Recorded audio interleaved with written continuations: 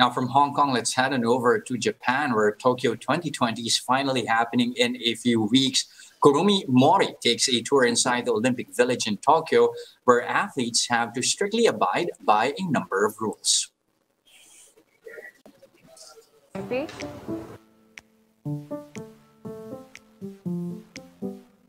This is the first Olympics in a century to be held during a global pandemic. We're here at the Tokyo Olympic and Paralympic Village, where athletes will have to abide by a number of rules. It's located in the Harumi waterfront district in Tokyo, away from the center of town.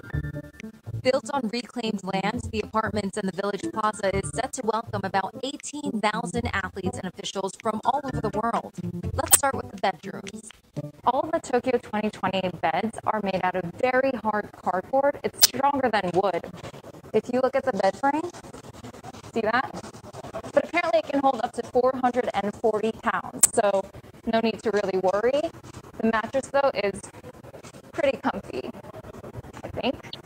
It looks a little small, though, no? Tokyo 2020 is aiming to be the greenest ever Olympic Games. The frames will be recycled into and the mattresses will be converted into new plastics.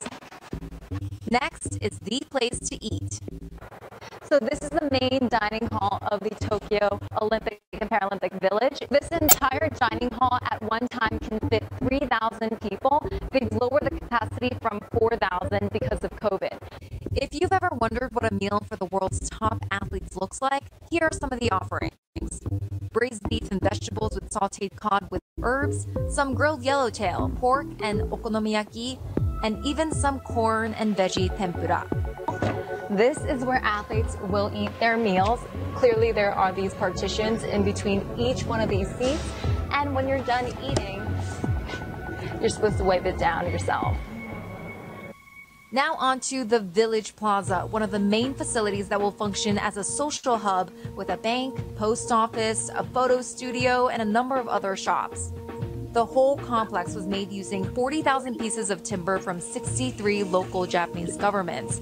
This one is from Kumamoto City in Kyushu. They'll all be taken down after the games and returned to be reused as park benches and other things. The Olympic Village will officially open on July 13th.